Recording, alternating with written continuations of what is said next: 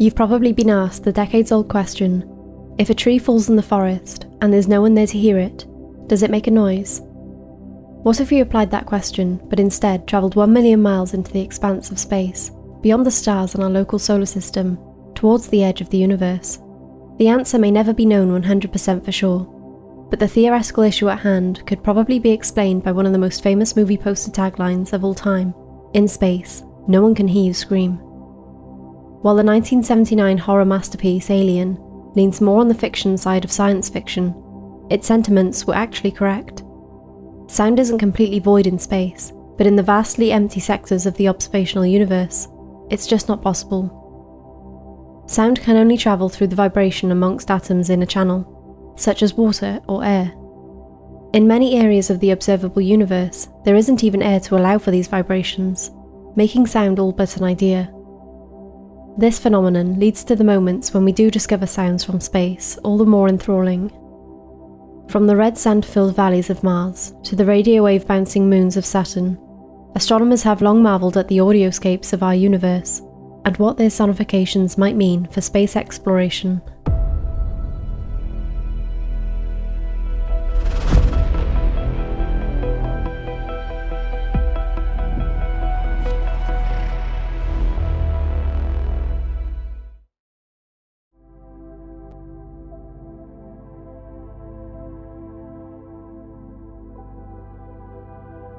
In July of 2020, NASA launched Perseverance, the newest car-sized investigative rover to be deployed on the surface of Mars.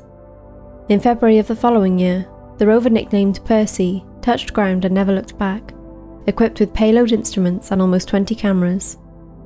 It also journeyed to Mars with 2 commercial-grade microphones, the first of their kind to ever make their way through outer space. It didn't take long for NASA to tap into Percy's potential and listen in on the sounds of Mars. What they heard was nothing short of fascinating. Take a listen.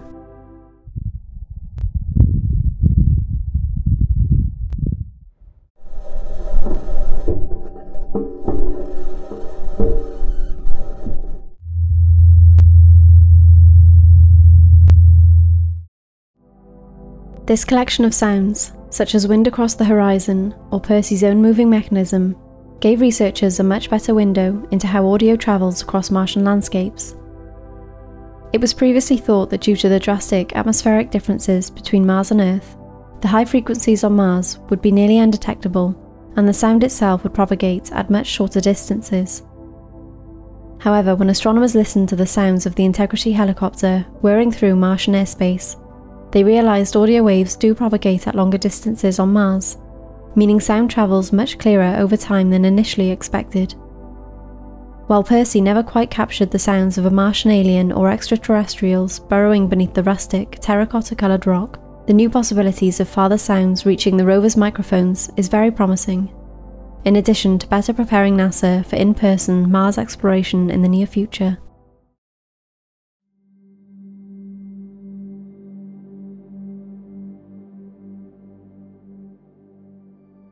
Sticking to the sands of the Red Planet, there were actually other sounds recorded from Mars nearly 2 years before Percy's unique findings.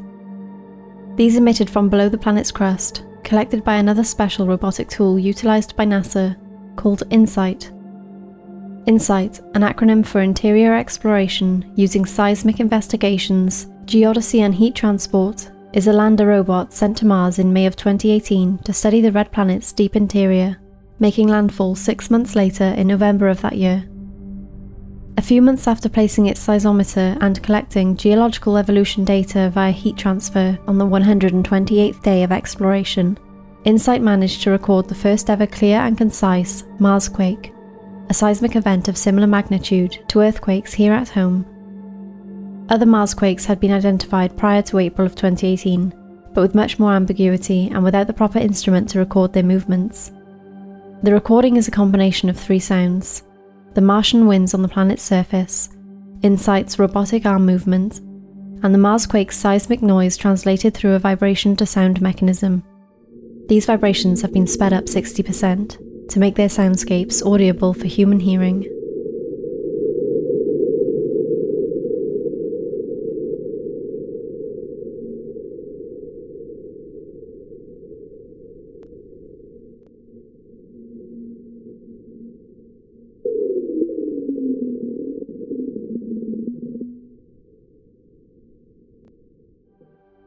The result is absolutely mesmerising. If you were to approach a sound designer with a task to create a soundscape for what it might be like to live on a rocky planet and experience a seismic shift from within a rocket ship, this is probably close to what they'd come up with. If anything, it paints a picture for how vibrations and wavelengths transformed to audio can teach us about cosmic environments and the nature of the planet's makeup.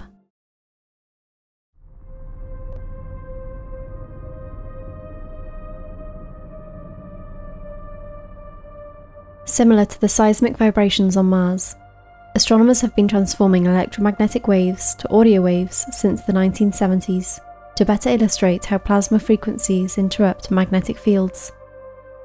The tone of the plasma all depends on the density of its electrons and how strong the magnetic field is. These measurements then help scientists learn more about the plasma's properties and its purpose across the cosmos. One of the oldest plasma recordings turned to audio waves came in 1979, when Voyager 2, a space probe launched in 1977 to study interstellar space and the outer planets of our solar system, captured plasma as it travelled through the outer magnetosphere.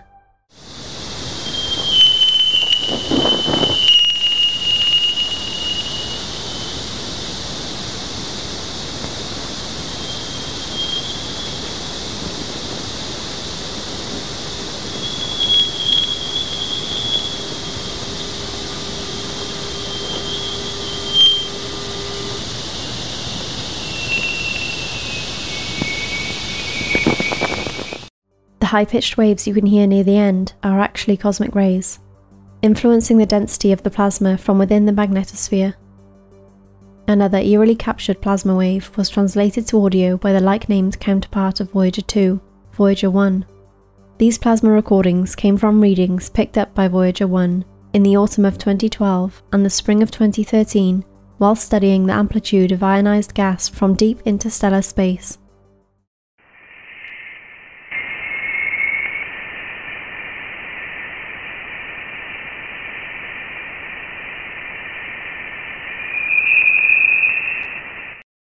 The plasma waves almost sound like cosmic whistling after translation, making the imagination wonder what all the other recordings on Voyager 1 and 2 sound like all these years later.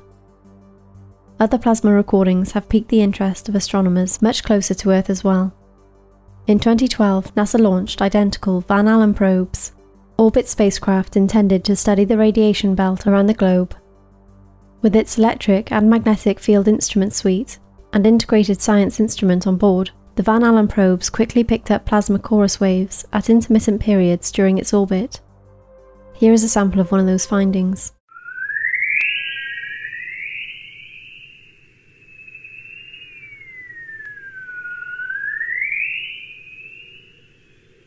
A similar study to the Van Allen probe project predated the mission in 1996, when NASA launched the Global Geospace Science satellite, called Polar, to study the auroras at the polar ends of Earth, also called the polar lights.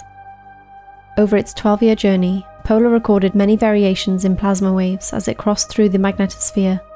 One specific hiss wave was translated to audio waves, and its auditory byproduct sounds quite familiar. Check it out.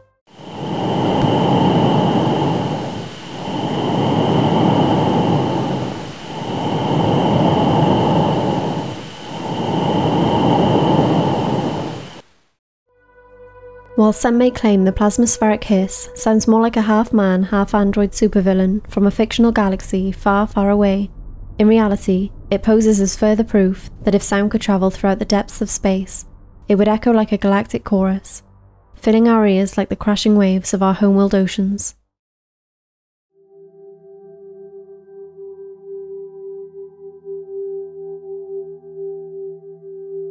Taking a page from the plasma-oriented playbook of Voyager 1 and 2, NASA launched the Cassini-Huygens space probe in October of 1997 as a collaboration with Italy and the European Space Agency to better study and understand Saturn, its rings, and the satellite moons that complete the Saturn system. One of the more fascinating aspects discovered within the Saturnian airspace was its high volume of intense radio wave emissions found around the planet. These waves resemble the radio waves found in the auroras on Earth, the same plasma Polar studied as previously mentioned. In April of 2002, Cassini recorded these radio waves, and NASA translated them to an audio file to better understand the changes in frequency and time across the auroras of Saturn. Take a listen.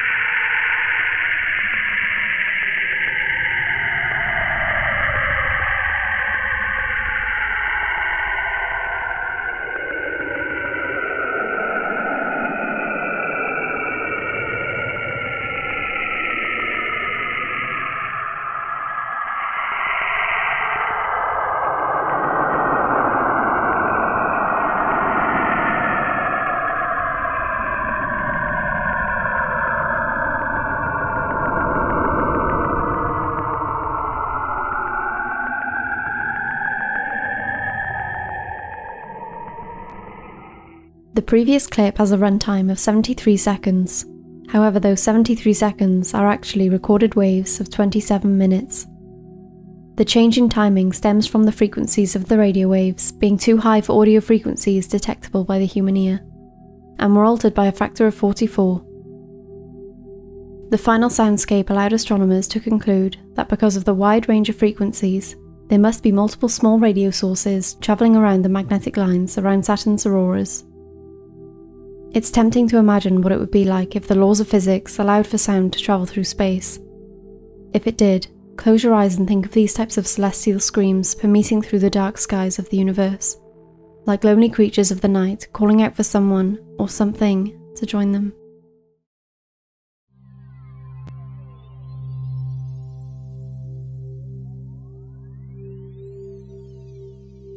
The final sound is probably the farthest from the true definition of sound, but in a universe void of audio vibrations, it's the most breathtaking translation of the information we've gathered from deep within the cosmos. In the late 18th century, Charles Messier discovered what is colloquially known as the Whirlpool Galaxy, or Messier 51A, a name attributed to the swirling celestial body for the man who found it. Since that initial finding, astronomers from around the globe have studied the whirlpool due to its similar structure to our own spiraling galaxy, the Milky Way. While the galaxy is 28 million light-years from Earth and 43% of the Milky Way's size, M51A posed as scientists' best bet to ever studying a spiral from an outside perspective, as living in the midst of one made total observation impossible. To give a better representation of the whirlpool's light waves, an X-ray telescope at NASA's Chandra X-ray Observatory recorded a line emanating from the supermassive black hole at M51A's core and scanned its spiral clockwise. These readings were then translated from light waves to audio waves, and the result is quite mystifying.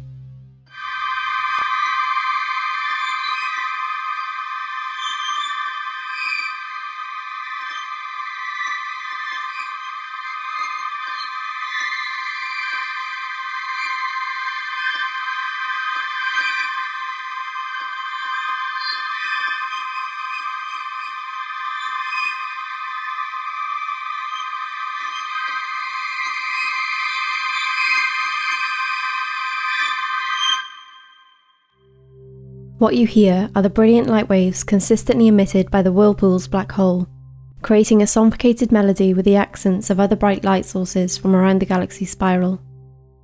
It's one of many X-ray readings turned soundscapes from across the greater universe, and while it might not be a true audio recording from deep within the cosmos, it is a unique and popularly utilised tool for astronomers to better understand how matter, frequencies, and radio waves travel about space. Who knows? Maybe one day the sonification of waves will help us communicate with something else out in the universe. Until then, we can at least enjoy the theoretical audio landscapes of the great beyond and close our eyes and listen in as we travel through the stars above. Join us next week here on Access Astronomy for another video on the mysteries of the universe. Make sure to like this video, subscribe, and check that bell icon so you don't miss an upload.